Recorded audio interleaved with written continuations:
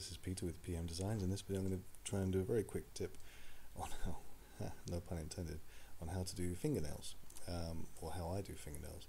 So I've already done two. I by no means anywhere near finished this hand, but I just thought I'd make a quick video on the fingernails because I think I've got quite a nice way of doing it. So you just need to have select the faces which are going to be where your fingernails are. You might have 10, you might have 1. I've got 2 here because I'm working with subdivisions for this one.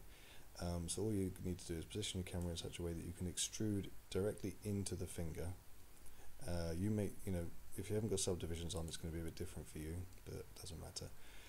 So I'm just going to change the size. So what I would do without subdivisions is extrude into the finger, size down, and then extrude back out of the finger,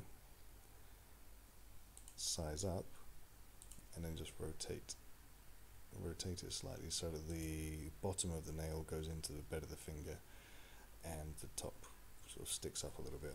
Just because I'm doing this with subdivisions, I'm going to grab what would be the top edge. I'm going to add a crease which will just make it a bit neater like that, so then I can adjust that in like that, bring that in, rotate it up slightly, stick it into the what's it called, cuticle, I don't know, bed of the fingernail.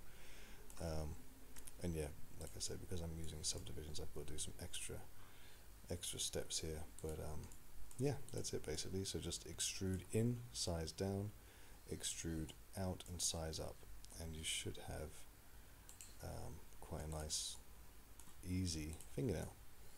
So if you found that useful, please drop a like. Thanks.